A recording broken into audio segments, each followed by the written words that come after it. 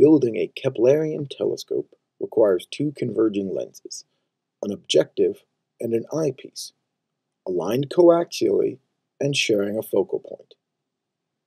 Parallel rays enter the objective, converge at the shared focal point, invert, and are made parallel again by the eyepiece.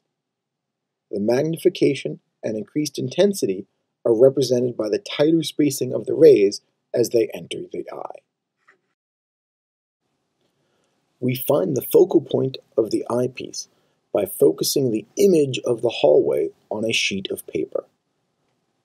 While objects infinitely far away would focus to a point, objects that are only much further away than the focal length focus to an image that is barely past the focal point. We then focus the objective lens the same way on the same sheet of paper.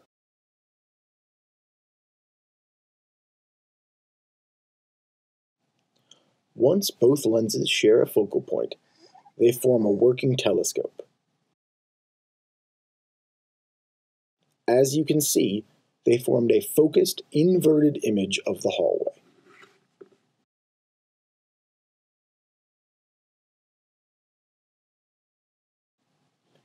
A Galilean telescope uses a similar converging objective lens, but a diverging eyepiece.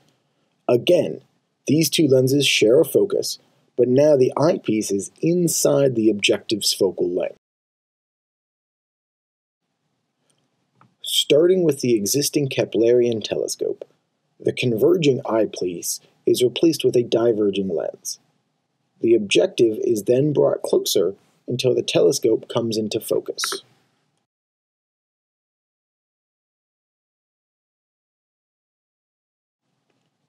This Galilean telescope is not only much shorter in length than the Keplerian, it also produces a non-inverted image.